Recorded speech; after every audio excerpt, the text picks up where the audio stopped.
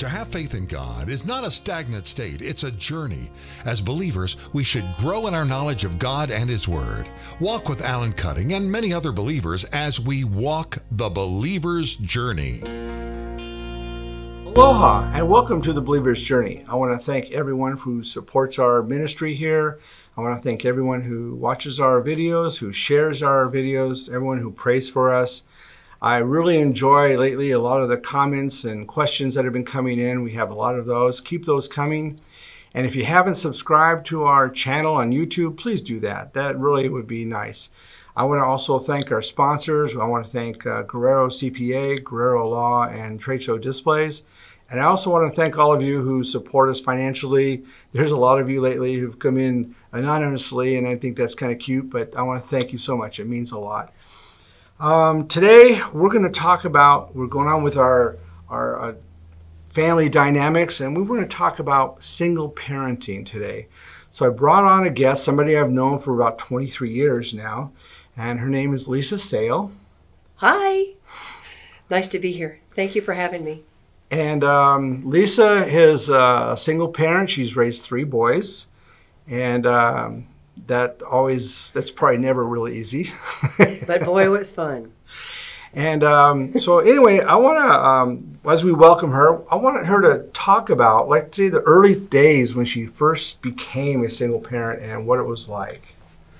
Hi. Well, at the time, I was pretty broken. You couldn't tell on the outside, though, because I was self-medicating with alcohol, and I hadn't found the church yet. I was brought up always as a believer. I was brought up a Catholic, so I've always known God, but I've never had a relationship with God until 2 dear friends brought me to CBC, Community Bible Church, in February 15th, 2003.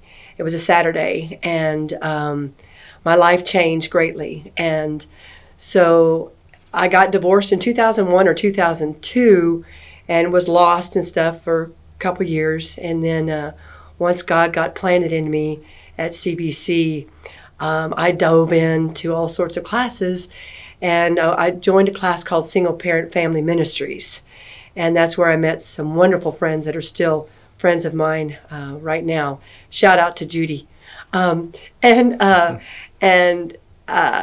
sons got my kids involved at classes there at CBC. We went to church with Robert Emmett there, and my journey began, and it got better and better. And then by the grace and glory of God and CBC and Celebrate Recovery, I got sober in March 21st, 2012, and then my journey got even better. So one thing I could say about you is that I observe everything, even from afar. I observe and so forth. But I noticed something. You've gone down and up and down and up the hills, in the valleys, and had struggles.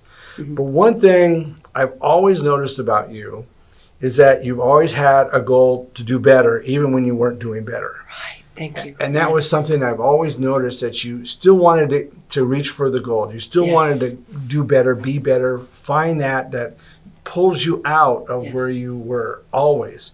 And even though I see you sometimes not going up, you're still looking up. Where is it I can grab onto? And that's something I've always seen in you. And I give glory to God on that, because I want to make Him happy. I want to be what He made me to be, not what I want to be. It's not about me. It's about being the best I can be for God. And there's going to be struggles. I mean, we're going to have struggles for the rest of our lives until God takes us home. But I just live for Him. And sometimes I struggle, and sometimes I pick everything back up. And there's beautiful people in this world like you and Susan that, you stay more connected, and you're not able to, you keep your calm, just like, what just happened coming here for me. I thank God I called you. And I want to be like that, but I'm not that way. It's not in my personality yet. But I'm striving to be that way when I go through storms, when I go through troubles, that I don't get off beam. That's okay. I'm married to that. He loves you, Susan. Susan's going to kill me. But he loves you, Susan. Yeah, she's a ball of anxiety and stress, and her middle name is worry. It's just. I think it might be a female thing. I don't know. I don't know, but I don't so know. when you're calling, stress, it's like, it's okay, it's all right. Yeah. Thank you, Alan. And it's funny. Well, where the sun rises, I don't know where that is. Well, that was good. Oh. But anyway, so tell me, I mean, I'm a product of a divorced family. Okay, so I was raised by my mom and my brothers and sisters, 5 of us, and at one point in time, some of my brothers were raised, and my sister raised by my mom, some of them raised by my father, some, I never was raised by my father after 9 years old. He left, that was it. Always my mom, and so I was a product of that, and I understood that, and my mom became an alcoholic, and we had no church upbringing at all. Okay. And so I started going to church when I was 14 because of a friend of mine's mother who drug us to church. I basically lived with a friend, and their father left, and they were under divorce, and she was raising 4 boys. So here we are with 4 boys and a girl on my family, and there's 4 boys over there. And here we are, and we kind of connected, all of us connected, and they became family. And because she wanted to go to church, because she wanted counseling because of her depressed, I'm alone, I'm raising 4 boys, 5 now, you know. And I didn't even want to become a Christian, but she was taking us, and we would go every other week to Sunday school. We wouldn't go to church, Sunday school.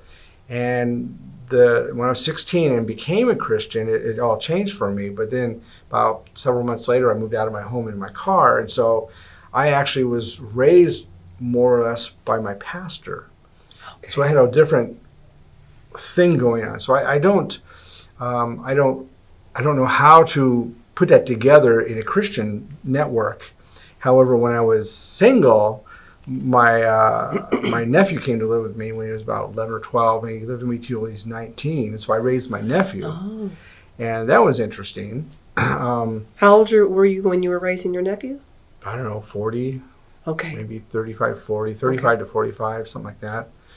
And I was living in San Antonio when it started. I was going to Trinity Baptist Church here, and then we left and went to Hawaii, and we lived there for a few years, and then he went back to California. So, but looking at families, because I know you and I talked real briefly, you know, in a lot of the United States, and this is probably true in Canada as well, a lot of single parenting homes are a product of divorce.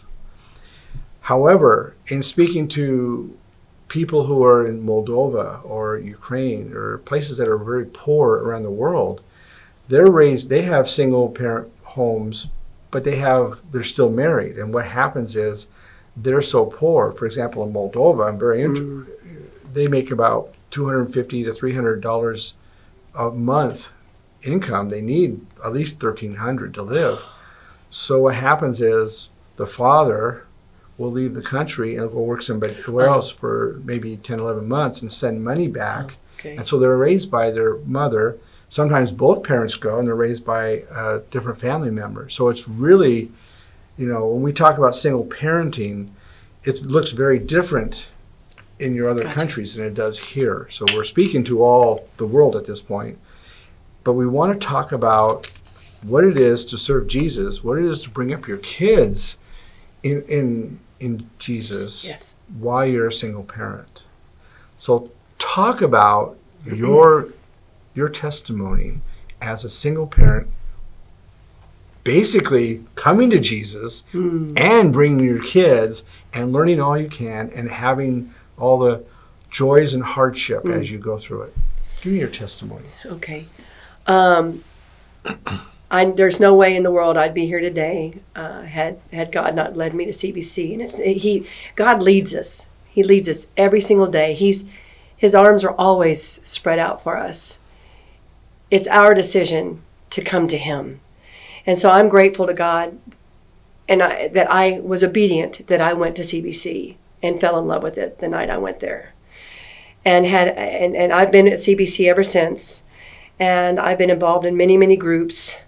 And my sons came to CBC with me. Every time I was at church, I would take them to childcare because they were 7, 8, 9 when we started going. Okay, and we went regularly till they were basically in high school. And then they turned into teenagers, and things changed a little bit. But the foundation and the grounding was there and will always be there with them. But as we know, the devil tries to break us. But God is in us. He's in us. And I look up to him all the time and rely on him. And I can't imagine how my life would be had Stephanie and Micah Norwood not taken me to CBC that Saturday night. I would probably not be alive, or I'd be dead inside. My sons would definitely not be who they are today. They got baptized at CBC on my birthday in 2005, and my precious, wonderful dad, who lived in Dallas, happened to be here. It was outstanding. And beautiful memories. Bible study. I got involved in so many Bible studies. I got involved in a lot of classes. The Bible is so important, and knowing Scripture and relying on God's Word is so important. Hugely important to me, hugely, is listening to Christian music. I listen to Christian music all the time. Before CBC, I listened to, 80s music or 70s music or something like that, and not say anything bad about that music, but God speaks to me through music. And just like the movie with Jim Carrey in it, where he says, God, give me signs, I need signs. And everywhere he's going, there were signs from God, but he was so looking forward or so busy that he was paying no attention to the signs. God gives us signs, and sometimes it's in music, sometimes it's in people such as you, Alan, and of course in church, and mostly in the Bible. But when I go through struggles, it's so much easier and so much better, and the way it's supposed to be, relying on God and turning to my godly friends and getting godly advice and not world advice, because the world, as we know, is filling us up with a bunch of garbage. It's interesting. You said, give me signs. That the whole thing was fun. It's funny because when I first called you some time ago and asked you about coming on the program, I'm really busy, and I know I have a house I got to clean on this day, and this and that, Yeah. and all of a sudden you stop, hold it, and what did you tell me? Because I said you're July 3rd. I need you. What did you tell me? I said, okay, Alan, I'm not going to turn this down. This is a sign. This is definitely a sign. I need to be obedient to God. And what was the sign? Remind me. The car in front of you. Oh yes. It said July 3rd. It's the car in front of me. The license plate said July 3rd. That's right. And he was taking.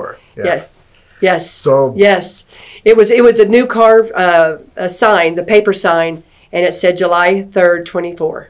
You're right, and yes, thank you for reminding me. Sorry, y'all, I forgot that. I'm getting older, you know what I'm saying. So I find that really interesting because you just stopped everything, every excuse, no, I don't know, we'll see, I'll have to look into it too. Hold it. No, God has just spoke to me on this license plate. You're right. Yeah.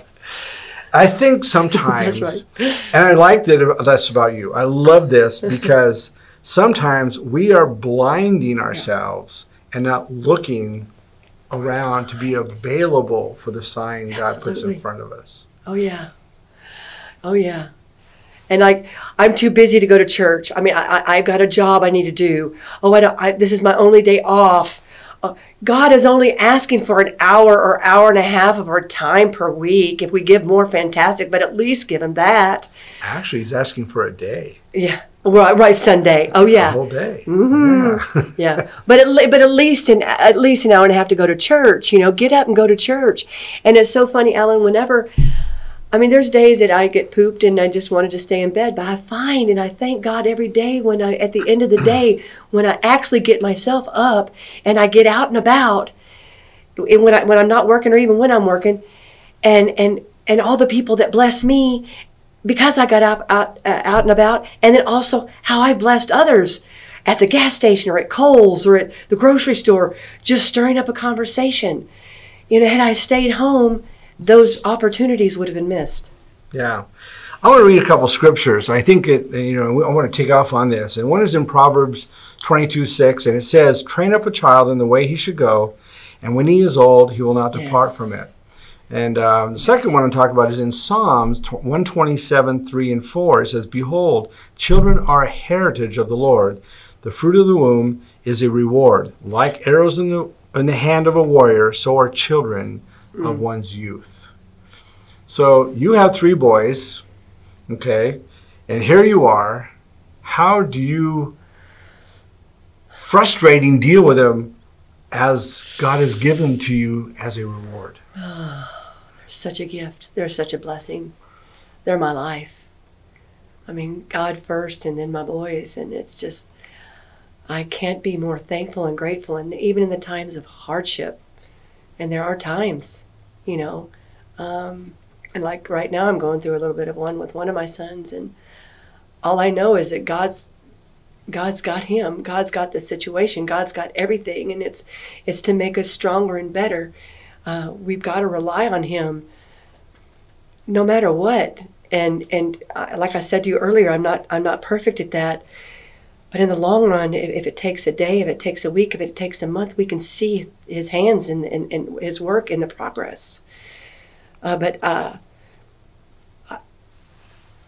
they are their own beings. They have their own journey. They're going to have their own testimonies. They have their own problems. And as a mother, I want to help them. But I have to realize the best help is God. I got to get out of the way sometimes. Well, even in your responsibility, our responsibility as parents is to raise them in the Lord. Yes, absolutely. And I talk about God all the time to them. I have talked about God to them since they were little. You know, not just leaving it up to the church to talk to them about it, but they see it in me. They see it in us.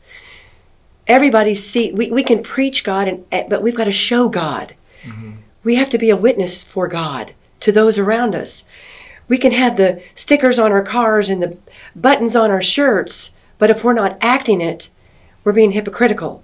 So it happens at home, and my sons have seen it through the hardships, as you've seen. I've gone on through the ups and downs, the loss of my mom, my dad, my brother, my dog, situations of all sorts.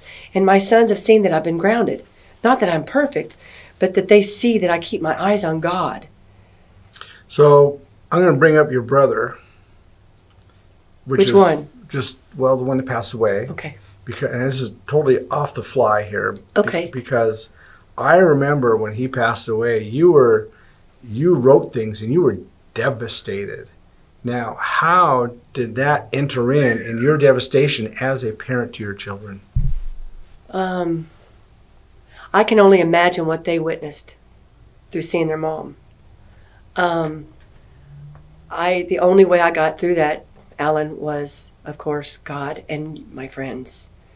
I turned to my friends, and prayer works. So many people were praying.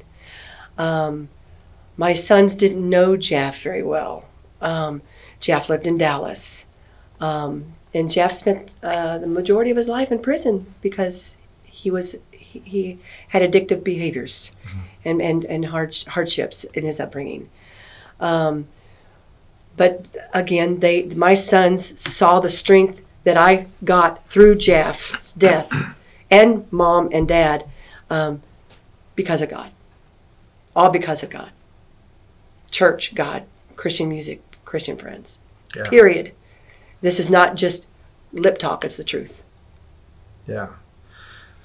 So there's a passage here. There's actually 2 I want to bring up again. I have a lot of passages. Love them. You know, in the Bible, I was looking up different parental passages, and there are hundreds of them. There are really a lot of them. There's some of them I'm not going to bring up because it doesn't apply, but some of them are just amazing. And some of them I didn't even put together. For example, as we parent, you know, it's not easy. We don't really get a good handbook on this. Mm-mm. The handbooks, you go to the bookstore and you have a book that says one thing. You have another book that says a different thing. Another book that denies both of these and picks a different one. And it's like, really, what do you do? And the scripture is really good. But Jesus said something in Matthew 11:28. And I like this scripture. I actually teach on this a lot, the whole 28 to 30. But he says this. He says, "Come to me, all you who labor and are heavy laden, and I will give you rest." And there's another one that goes right with it in Psalms 147:3. It says, He heals the brokenhearted and binds up their sorrows. Yes. And the two of those together, I think, are just weightlifters for single parents, for all parents actually, but for all of us. Yeah. All of us. So in this, because I've watched you a lot, and I've watched you in pain, and I've watched you in joy, and I watch you talk.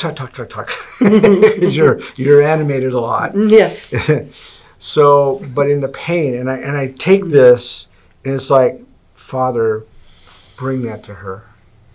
So when we're struggling, and how is it that you really take on your brokenness to say, Jesus, or do you sometimes forget or not do the fact that you need to give it to Jesus to heal? Both.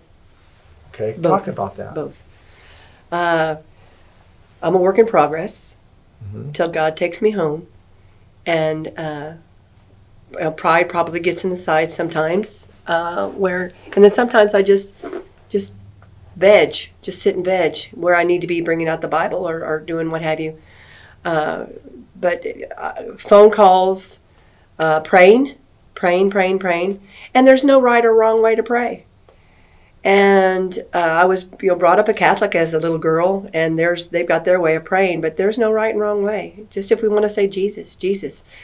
And I sit here today after going through some struggles the last 3 weeks, and it was pretty hard the last 3 weeks. And I come here today to serve the Lord and be honored by your invitation and to do this and hope that I can be of some help to someone else out there. It's the best thing in the world to be a parent. To be a single parent is a privilege. We're not a single parent because we've always got the Father. I mean, God, I'm not single. I got God, And my sons, I want to shout out to them, James, Matthew, and David. They're my life, and I love them greatly, and I wish only the best. I pray for them all the time, and I will continue to do so. And prayer works. It works. Ask many people that have gone through struggles how they got through it, and it's through prayer and love and the trust and faith in God. So what brought you from the point of shouldering everything, breaking down, to where it was easier for you to say, okay, Jesus, you need to heal this. You need to take it from me? All that I've learned from CBC, from Community Bible Church, and going to single parent family ministry class where Lee Malden, was taught it. And I met Jay Moeller and Kelly Moeller and all the people that I've met, Paige, and all the people God have brought into my life. I call those divine appointments. Absolutely. And some of them are still in my life, and some of them were just for a moment or for a season. But they were part of my journey, and they can lift me up, and I can call them anytime. But it's the people that God has brought into my life that has helped me to be able to deal with it. Even if I just deal with it alone or stay alone, they're still in me and with me. And God is in me, always. And I just have a complete turnabout in my life as of February 15, 2003. And it's only gotten stronger as I've continued my walk with God and the church. I celebrate recovery, which is for everyone that has hurts, habits, and hangups. And it's for divorcees, it's for single parents, it's for people with grief, it's for everyone to come. And all these things God has led me to, and I've been obedient to going to. I could have chosen not to do these things and not allow these wonderful people that God has brought into my life to be a part of my life. I wouldn't be who I am today had these people not come into my life and me to be able to be back with them as friends or a relationship with them. Good. It's interesting. I think when we talk about parenting and we talk about single parenting or sometimes it's just even another family raising these parents. I look at places like Moldova, places like Ukraine, where you have the lack of a parent, and it's hard. I've seen where people can't afford to feed themselves, and it's just really and no water. Go ahead. We are so blessed. We are so spoiled. We are so privileged in the United States. And what the countries go through, the suffering and starvation and the dirty water. It's heartbreaking. And the war and all that. You know, I want so much more to be able to be more to others and to help. Because we are just so privileged. Yeah. And that's an honorable statement right there. And I think that more of us need to take that on, that kind of a walk. I think that as I see people as parents, I so identify with the fact that it's not an easy job. You know, it's just not an easy job. Even when the children leave, sometimes that's even harder. You know, what do you think? You have that now in your life. Oh, yes. Yes. It's a work in progress. Boy, I didn't want to let my boys leave. I mean, they left. My oldest and my youngest moved out 9 years ago. And I didn't want to let them go. I mean, I was in their business. I was in touch with them every day. I probably drove them absolutely nuts. I went to see them at their work. I went to see them at their apartments. Oh, God bless my sons, James and David. I'm blessed. Matthew still lives with me. Thank you, Matthew. But it's been a process to be a single mom and then being your whole thing, you know, for so many years, and then to move out. It took some adjusting, Alan. It really did. And thank you, James and David, for putting up with me.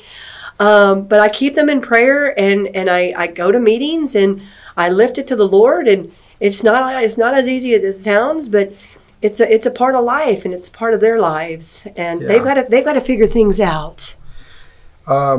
Several years ago, a long time ago, I dated a lady who had 2 children. Their names are Stacy and Ryan. And we stopped dating, but I kept a kind of a relationship with the 2 kids. And then I moved, this was here in San Antonio, I moved it back to Hawaii and kind of lived my own life and so forth. Came back here, and I was renting a mobile home, and one of the boy, Ryan, called me up and said, hey, you know, I'm going to go to school here and need a place to live. Hey, I have a bedroom that's free. Oh, you know, wow. rent it out. So we kind of lived together. We came really close. And he all of a sudden is like, you're like my dad. Oh, my gosh, you know? that's beautiful. And these 2 kids are like my own children.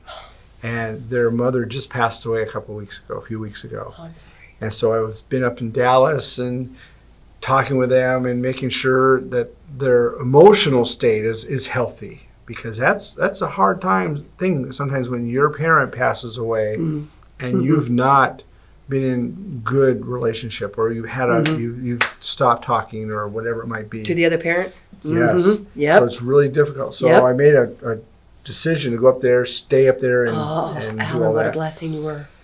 So, and it's interesting.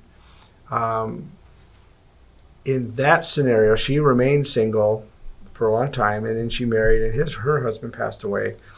But they're really neat kids, and I really like her. They're in their late 30s kids. and then you know, then I have Susan, and you know, and she has 2 kids, and when her older one, Brian, went off to college, and boy, she cried and cried. And then when Lauren was going, now it's like no more kids. And she was, what do I do? How are you like that? Well, I am so grateful for my job.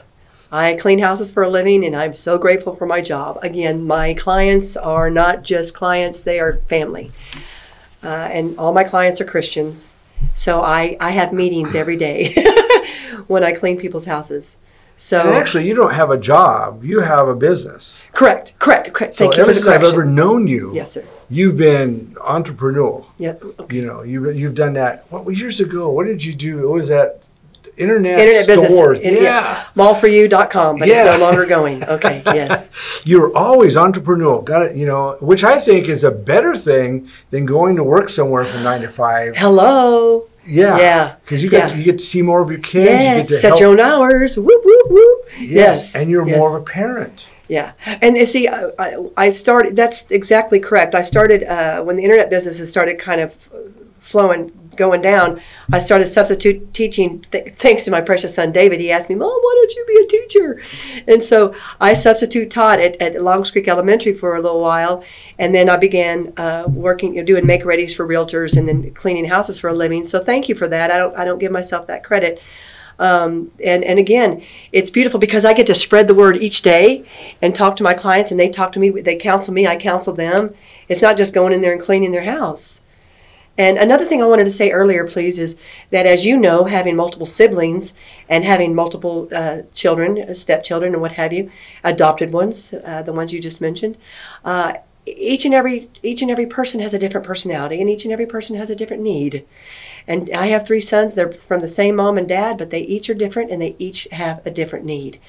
And what you've done for those adult children, all I can see is the hand of God in that what you are doing for them, being the father that they need, being that role model. My youngest son, David, by the grace of God, has this wonderful boss that he works for, and he just said that he wants to be the father figure to David, and that brought tears to my eyes, because that's all I pray for my sons, is that they have wonderful mentors, wonderful people around them from God, and that they let those people in their lives. And I think that's what you just said. I think is really important, because when I was, a kid, I didn't have a dad. He was in Canada. I'm in California, and growing up, and my mom was gone a lot. I mean, she worked all day. She went to school at night, or vice versa. And so basically, I got to run the streets. And so I did my own thing. I got in my own mischief, in trouble. Never really got arrested and all that kind of stuff, because we always evaded the law. Okay, all right. So my poor mom, we were at a group meeting one time, and I was going to tell these stories about things I did as a teenager, and I looked at, my mom's here, never mind. And she happened to say, "Oh, that's okay. I know everything you did." I said, "No, you didn't, Mom." "Oh, yes, I do. Just go ahead." So I started telling some of these stories. My mom started crying. She goes, "I have a terrible son."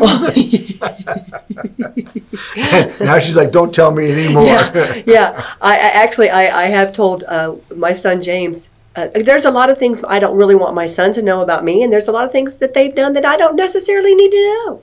Yeah. It's okay. My parents, if they still were alive, there was things I don't think that they needed to know, because I want them to still love me and think that I'm a great thing. So, things we can keep to ourselves. God always knows, but, and he forgives us. We need to forgive ourselves. My best friend in California, he had a son, and an adopted son. And one of the things he was kind of like crazy somewhat. Then all of a sudden, when he had his first boy, it was like, I've got to grow up.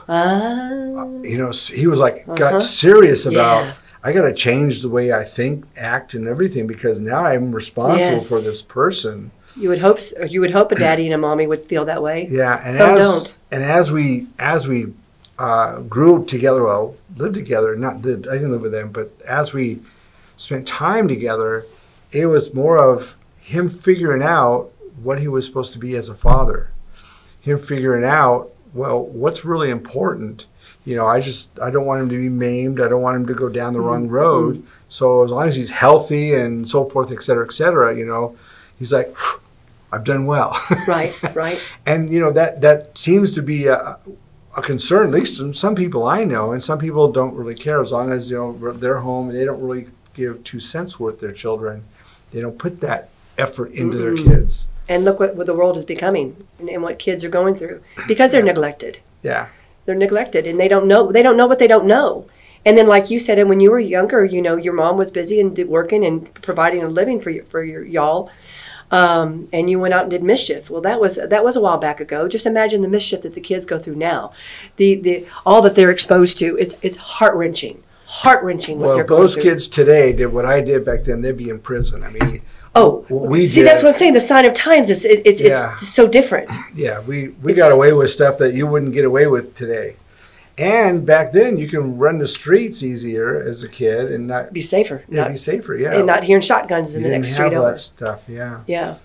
But now, another thing is, too, Ellen, I wanted to mention is something very important for all of us to know, is that each of us every single one of us have a different history and have a different background. And, you know, some people can't give because they didn't get. And then some people can't love because they weren't loved. And we all need help. We all need, and the best help is God. And the best therapy is the Bible.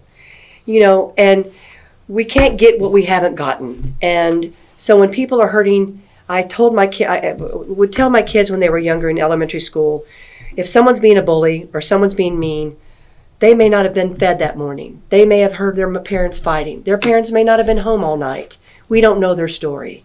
We all have a different story. And we need to be godly to each other to the best of our ability. We can't fix anybody, but we can show love. You know, I think that's really huge, what you just said, because we grow up as children without a parent, just one parent. We grow up and we find the mischief. We find the stuff to do because we're able. Because Mommy doesn't know. There's no guidance. There's no guidance. Absolutely. And I don't know much anymore about, let's say, the big brother, big sister. Okay. I remember they were a strong organization one time. I don't hear a They're lot still about around, them. but they're not as big, not as So exposed. I was fortunate that my pastor took me in, and I lived with him, and then he became my surrogate father, and he's my mentor. And today, you know, he's 80 years old, I think he is, and I tell him, you can't go. I still need you. Yeah. I still need you. You're what a blessing. You know, I need you so much, and he's got wisdom, and so when I need help, I get on that phone and I call him right off the bat. Hey, I got a situation. He's still that to me. See what God gave you? Yeah, and I think that when we talk about homes in the United States where you have separated parents, and a lot of times the father doesn't come around. Sometimes the mother doesn't come around. Correct. I know a situation like that where, you know, it's been like that too. But a lot of times they have no father because he just doesn't come around. He might come around once every other year, every 5 years, you know. Then all of a sudden he's there when you grow up and you leave your mother because you're an adult, and all of a sudden he's there all the time. And it's like, it's bad. Yeah, it's and hard. then you have situations like I said in Moldova where you have the parent had to leave, and so you don't have that parent to draw from. So what we have is not just a society here in the United States, but we have a society worldwide of kids growing up, becoming 20, 21, and so forth, and getting married without the understanding of how to be a husband or a wife or a parent. And then all of a sudden, within 3 to 7 years, that marriage goes south. We have a divorce. And it's like this because they don't have the example of how to work out those problems. Right, exactly. And you don't give up just because of this or that. And this is a worldwide epidemic. Yeah. Divorce is too easy. It is. There are a couple of missionaries that are just the closest they can be to me, Radu and Luda. They've been on my program recently. In fact, they were on when we did this family about ministry, because they did it for ministers. And we talked a lot about that. He reaches out into his country about family ministry because he is so drawn to trying to help people understand relationships and who is at the center of relationship. Well, Jesus is. And he tries to help that through the children in the school, the teachers, the parents, all around. That family ministry is a huge thing because divorce is so high in Moldova. Well, it's not just Moldova. It's all over the world. Everywhere. And it's really... really amazing. I even had one guy who called me, or wrote to me, I think it's Indonesia area, and he just became a believer. And there's a lot of talk going around about more than one wife in this, through the internet right now. So he's married to 3 women. And he said, and he wrote, and he says, I just became a believer, I just became a Christian, but I have 3 wives. Do I need to divorce 2 of them? I said, absolutely not. I says it doesn't teach that against multiple marriages, but it does teach against divorce. And you married these 3 women, and you need to take care of them. Okay. So it's really interesting how people don't know the Scripture. People don't know family development and dynamics. And what are they going to? Television. Yeah, social media. Social media. Which so much is a lie. And sometimes they're going to friends, like, oh, I'm having a hard time with this, with my marriage partner, and I don't know what to do. And they don't have a good marriage themselves. And they might say, well, you're really unhappy. God wants you to be happy. Go ahead and divorce. Yeah. And it's like, where are these people? And they claim to be Christians. Where's morals? Not only that, where's your biblical principles? Yeah. Are you really following the biblical teaching? Right. Of course not. Well, people don't know what they don't know. A lot of people aren't brought up in the church. A lot of people don't know God. There's a lot of false prophets out there. There's so much false information out there. You can search for things on the internet, and you can find whatever you want to find if you want to find an answer. Yeah. Okay, and the answer still could be wrong. It could be wrong.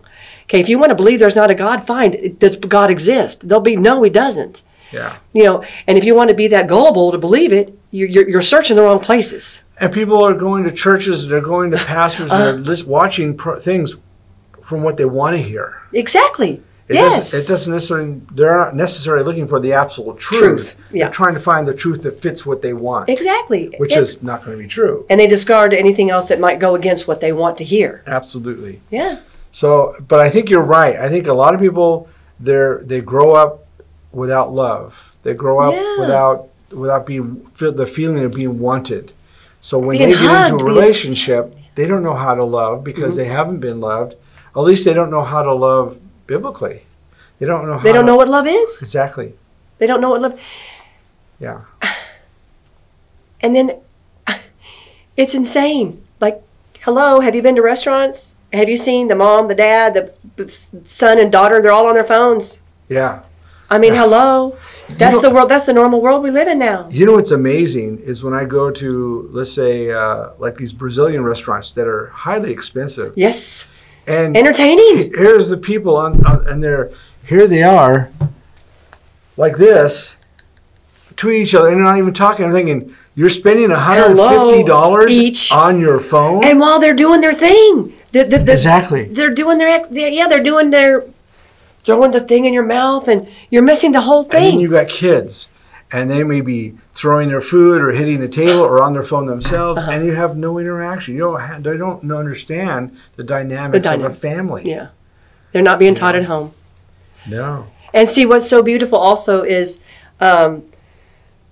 we at Community Bible Church there's a ministry called Celebrate Recovery, and it's for everybody that has hurts, habits, and hang-ups. And then there's one it's called The Landing for middle schoolers and high schoolers. Mm-hmm. And then there's also one for elementary school students.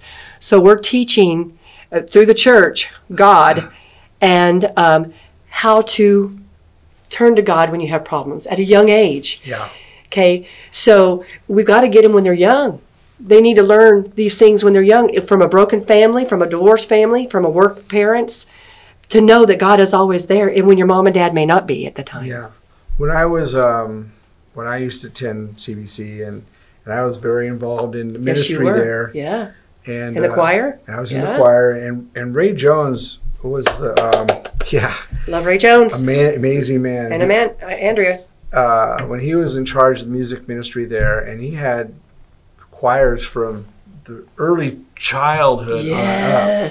But what I saw in this is that these children were learning about Jesus. It wasn't just that they're singing and got to sing. They were learning about Jesus. Yes. They were learning how to serve him, and eventually they were learning how to minister. Yes. As they became older. Yep. And this was something, and then they also had, I don't know if, and then they stopped it all there at the church. Yep. But they also had something, I don't know if they still have it there, called Awanas, which is the same as caravans in some churches, or the same as Boy Scouts on the secular end of it. But it taught the communication of kids, and it taught biblical principles, and you learned how to live as a believer. And you had a lot of kids here from broken homes. A lot with just they had mentors. Yes. Godly mentors. And I think as single parents, we need those mentors to help out our children. All kids need it. All adults need it. You've got your mentor. Mm-hmm. We all need mentors, but kids especially. And yes, as you said, single parent families, the kids need it so much. We need to be more involved. I remember when I was a single parent raising my nephew, and I worked, a 10 to 6 job is what it was. My nephew came from a home that his mom was rarely ever there. He learned, when he came to me, he already knew how to cook. I'm like, Oh. I felt two things. I felt, well, this is a blessing for me, but it's terrible for him. He shouldn't have to know how to cook at 11 years old, and that's how he had to live because he didn't have another way out. So basically, he developed this, which was helpful for me because the days that I had to work, let's say it was Easter vacation or something like that, and I wasn't there all day, he could cook lunch for himself. And so, so it was really, that was a blessing. Really a blessing for me. It was, however, I didn't like it for him. Yeah. And I wanted. But he knew no difference, so he probably enjoyed it, and that really is an attribute. Well, I wanted him to be a child. I wanted him to be a boy. Absolutely. And I wanted him to do that. And I got him involved in church. I wanted him involved in the kids' departments of doing things and so forth. Mm-hmm. He and Ryan, the boy I talked about earlier, became friends, and they started doing things a lot. So that was a real blessing in that I looked for stuff that where I couldn't fit in and I couldn't be there, that I could find places, whether it be a parent or be a church activity area or a friend that he can get involved in. And I knew nothing about raising kids. I mean, at this point, not like that. I just had to figure out what would I want. Just like when I became a teacher, There's no handbook, Alan. Right. I mean, there are, but they contradict each other. Yeah, and I had such negative things about the way a lot of kids are taught and brought up, and I felt like there needs to be a better focus than what I came from. Mm-hmm. There has to be better focus than what I knew, and I just figured out, well, what would I want that would be appropriate to honor Jesus, and that's the direction I took. Yeah. So. Yeah, me too. I did the same. Yeah, and a lot of things too. As my kids were growing up at a certain age, I would remember where I was at that age, and see, I was from a broken family, big time. My dad was married 5 times. My mom was married 3, and I, at 13 years old. My stepmom, my dad's third wife, Rand, the mother of my youngest brother, Jesse, she showed me a glass the water was right here. I didn't know what she was doing. She showed me a glass and she said, "Lisa, what is this?" I said, "That's a glass half full." And she said that showed her where my personality was. Okay, it's not half empty, it's half full. I'm an optimist, except for sometimes when I'm in a storm, and sometimes when I deal with it myself. Yeah. And I don't surrender. Or you're driving the wrong way. And get lost and my phone locks up. My phone locked up 2 times on my way here, y'all. The devil was really working on me. And bless Alan's heart, he calmed me down, Jiminy Cricket. But I didn't want what I had been brought up with for my sons. Okay? I tried to make my marriage work, and so did my ex-husband. It just didn't work. We were just... Yeah. And I have not been in a relationship since I've been divorced. Hello, that's been 23 years. But God's been working on me. I don't want the woman that I was with John to go into a relationship with another man. He doesn't deserve that because I need to be well. And God is working on me. He's working on me every day. And I want to be worked on every day. And I want to strive to be better every day. I'll never be perfect because only Jesus is. Well, and that brings up a whole different scenario. A lot of single parents, they don't want to be alone. They don't like being alone. It is very lonely to be alone. It's about the kids for me. It's about my sons for me. Even that, it's hard sometimes to raise the children on your own. You would like somebody else. I had people from the church. So a lot of people, I'm sorry, they're looking for somebody. Yes, sir. So yes. The wrong thing they're doing is they're looking, oh, this person will be good for me. I like that one. Mm-hmm. This one. So God, bring me somebody. And that's their prayer is, God, bring me somebody, bring me somebody, bring me somebody. And I tell these single people, that's the wrong prayer. That's the wrong way to look at it. You need to be doing and to asking God, make me the person you want me to be, yes, so that I am ready. Yes. So when the person comes around, I Yes. am ready and prepared for that person. Yes. And that's really the right thing. Yes. And all the while praying that the person that God has picked out for whoever you are, for you, that person is being worked on and is welcoming the changes and the improvements. Yeah. I agree with you 100%. Yeah. We don't want to be in the wrong relationship. And I did not want my sons to go through step-parents, a stepdad like I went through. It's just not, stepmothers and stepfathers and this and that and different relationships. And my mom's focus, my dad's, they weren't on me. It was on their relationships. And they say that not only in the United States, but here and other places, that the second marriages, 75%. 70% divorce rate. Yep. And so here you are at a 49 to 51% divorce rate, first marriage, 70% second marriage. Well, why do you think that's happening? Hello. We're bringing our baggage into the second relationship Right. We're not rather healed yet. than healing and letting God work on us to change and transform our lives. Correct. We're looking for somebody to fix that. To fill that hole. Exactly. Instead of letting God fill that hole. That is exactly right. Yeah. Yeah. Going from one relation to another, like you said, that's not fixing yourself. Yeah. I think it's wrong also. I'm going to just jump here and jump back. Okay. But I've heard some people tell people, for example, let's say you're single now, you're divorced or single or widowed or whatever, but you're raising children, and there's somebody that has to tell you how to live. You can't get married because you have children. It would be selfish, and you can't do that until they grow up and leave. Well, that's terrible advice. That's not even right. It's not their place to do that. But there's a lot of people doing that. Yeah. And we need to pray for those who are single and raising children. We need to pray for those who have families and you have a spouse that's abroad bringing money back and you don't have them to help raise your children. We need to pray for them. Yes. I think it's so important that we do that. And if you're single, you need to search your heart and let God transform you, change you, and take the baggage or any baggage that you may have and lift it from you so that you may be complete in Him, so that when somebody does come along, you're not giving them a whole bunch of baggage, so you end up in divorce as well. Absolutely. Turn it over, surrender, and also it's so important to forgive ourselves. I'm still working on forgiving myself because I think I still have a lot of unforgiveness in my backpack after 19 and a half years sobriety. You need to get rid of the backpack. I know. Right. Yeah. Like I said, I'm a work in progress. Yeah. And that's really interesting. You've said this now like 4 or 5 times, work in progress, which comes to one of the things I teach. A lot of people think that salvation is some event because we prayed a prayer one day. And life gets easier. And that's salvation.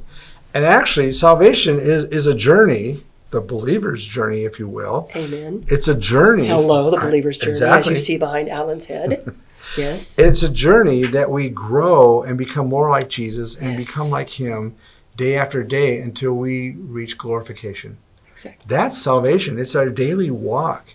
And we shouldn't forget that. It wasn't because I said a prayer 40 years ago. Yeah. Some people say a prayer, walk away, and never think of it. But I'm saved because I said a prayer. It was that event. And it's a walk. Paul says, I work out my salvation daily. I mean, it's something we walk through, work through, and live through. Abide in, remain. Jesus called it abiding and remaining. So it's a thing that we go through. And I think that really plays a part in everybody's life, not just single parents, but everybody's life. And what's so beautiful, Alan, is for those that are lost or those that were brought up in a family that to celebrate God and know God and live for God, it's never too late. It's never too late. No matter what we've done, God forgives us if we'll look to Him. And be you 4 years old, be you 40 years old, or be you 84 years old, it's never too late to turn to God. It's interesting. As a adult, and now I have my mom living with us, so it's kind of interesting. And one time, you're lucky to still have her. You're blessed to still have her. Sometimes. Okay, you're right. Of course. But there was a time when she said something like, I was a good mom. And so what's funny is that I'm the one in the family who speaks my mind and says it straightforward. I don't sugarcoat. I never sugarcoat ever. Susan, right? Susan does. My brothers do. I just don't. So my mom said that, and I says, "No, you weren't. You were a terrible mom." And she looked at me, and then she stopped, and there was a long pause. And she says, "Well, I tried my best." She did the best she could. Exactly what she said. I tried the best I could. I says, "I'll give you that. Yeah. I'll give you that." Yeah. My dad did a terrible thing when he left. and didn't support and send support. And it was really hard. Mom went to work for $1.25 an hour with 5 kids. So it was really difficult. And the things that happened. But what she had, she tried. And I give her that. And now she says she's serving the Lord. And it's really a hard road for her because of all the past she's had to work through. Alcoholism for several years. And forgiving herself. Attitudes and forgiveness and all that, yeah. So it's really pretty interesting that she's in my home and we're going through that. She goes to all my classes and teaches. What a sweetheart. She's actually helped support this ministry. She thinks it's God bless you. Really good. Alan's mama. Well, you know what? You're sitting here talking about the families that are struggling in other countries and stuff, by the mom or dad, or both mom and the dad, having to go leave to make money to financially support the family. Your mother was one of those people. Yeah. She was one of those people. Well, you know, and what's hard, that one thing that I see today, not only in our country but other countries, is that parents will go away, send money back, or parents will go out and send money in. And we want our kids to love us so much, we spoil them with cell phones and toys and money and trips and things that it's like, oh, this kid is getting 15,000 toys. He's going to play with 2 of them. Right. Just give him a box. Just give him a cardboard box. That's what we give our cat. Hello. Well, the cat, kids love them too. You know, at Christmas time. Yeah. So it's amazing how you see this and what they want. I mean, for me, I just wanted my dad to be around and love me, and he wasn't around. You know, I was an angry kid because of that. Hurt. I had to go through a lot of anger management in my 20s because my dad wasn't there all through my teen years. Alan, where does anger come from? Well, anger comes from all kinds of places. Yeah, but it comes from primarily from hurt. Yeah. When we're hurt, some people act out with anger. Yeah. And so we need to get to the root of the hurt. You know. Yeah. And you know, my dad, you know, toward the latter part of his years, about 8 years before he died, I had a real harsh talk with him, and he seemed to turned around after a while, and he came to live with me this last year. He was alive. He was an amazing man of God. Amazing man. He just totally turned his life around. And even my mom came to visit it and said, "What's with your dad? He was never like this before." I said, "I know." Wisdom and yeah. So married a really neat lady, you know, and my stepmother, I still honor her because she was my dad's wife. Sweet. And it's all biblical principle. You know, I love the Old Testament. I just absolutely love it. And there's some scriptures here I want to read before we're close. It says in Isaiah 40:31, and this is pretty famous scripture, "But those who wait on the Lord shall renew their strength. They shall mount up like wings of eagles, and they shall run and not be weary. They shall walk and not faint." And that's something I think that we need to understand when we're beaten down because we've got a job that's struggling here, we've got kids over here, we've got dinner at the table, and you're wiped out. And laundry to do. And laundry to do, and things to clean, and and you have no one to help you. Yeah. It's tough. It is tough. It's really tough. Yeah. My mom taught me how to cook, taught me how to do laundry. You know, when I was 9 and 10 years old, I was a housekeeper. I was everything because there was no dad there. My mom was gone, and I had to babysit and do all the things. So I got taught young how to do all those things. So here's another one. In Exodus 15:2, it says, "The Lord is my strength and song." Strength and song. Amen. I like that. You talk about music. Yes. I love music. Christian music, And He has become my salvation. Amen. Okay, He is my God, and I will praise Him, my Father's God, and I will exalt Him. And always wear the armor of God. So I think that when we can apply Scripture to the areas we're hurting, absolutely, it's like there's healing in that. There's healing in God. There's healing in the Word, and I really think it's important we understand that. We can be in bad situations or hard situations, but I think, and you've been a testimony to this, there is a light at the end of the tunnel. Absolutely. If you keep Yes. your eyes on Him Yes. and keep seeking to become like Him, we are all a work in progress. Yes. If we keep our eyes on Him, understand the foundation of a believer is to become like Jesus. If we all keep that in focus, our marriages, our children, our parents, all that we look at, all that we deal with becomes easier to handle because Yes. Jesus is the focus of that relationship. Yes. Surround yourself with like people that you want to mirror. And I know before I found God, I was not with good people, and I was fit in right well. And now surround yourself with the people that you want to glorify God with. Exactly. Perfect. Perfect ending. Well, thank you so much for joining us. That is the end of our program. And everyone, you all have a wonderful day and a wonderful week. Aloha.